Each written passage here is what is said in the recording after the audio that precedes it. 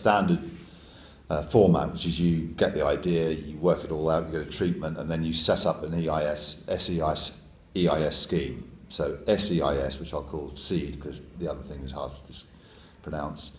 The first 150 grand comes from seed, and the rest is EIS. Seed offers the investor 60% tax credit, the other 30% tax credit. So you go with an independent financial advisor, he sets up the scheme, you draw up a 64-page information memorandum, and then you present it to rich people. The first rich person was a friend of mine who saw it, grabbed it, and gave us £150,000, which is terrific. Then we held a reception at Langan's to which high net worths from around our networks were invited, and as I say, one of them stuck his hand up and said, "I'll have the lot," which was great, and as it turned out, not so great. So you do it that way, and there's a thing called EIS season, which we're currently in the middle of.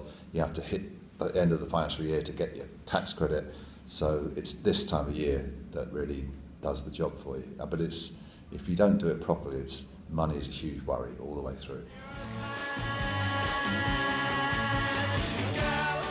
Yeah, there's a lot of that. It happens all the time. It's a bit like, I've never done it, but tightrope walking. You know, you shouldn't look down.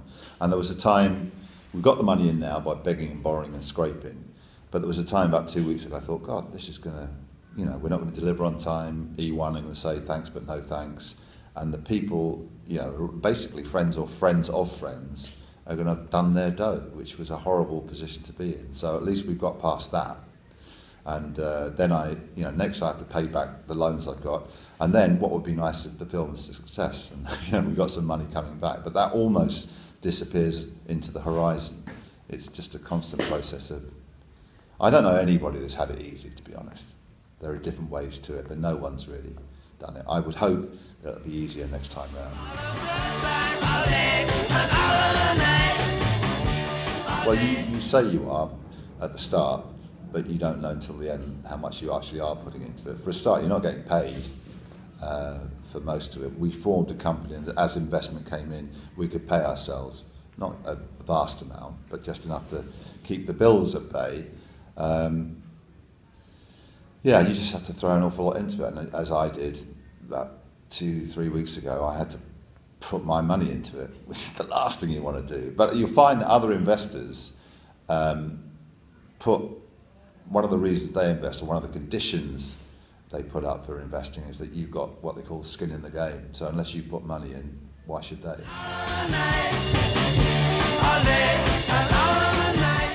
It's been worth it all the way along. It's been incredibly stressful, and it's mainly that I'm not I'm not guided by money, but money's important. Having to deal with that has been rotten, but actually creating it has been terrific. And now it's finished. They can't take it away from me. And I've watched it about 17 times a week, but now it's completely finished. I can't watch it without crying. It's not just because it's an emotional film, it's because it means so much. And the last image you see is of my dad, and without my dad it would never happen, so you get all tearful. So yeah, is the answer. It'd be even more worth it if I can pay myself back.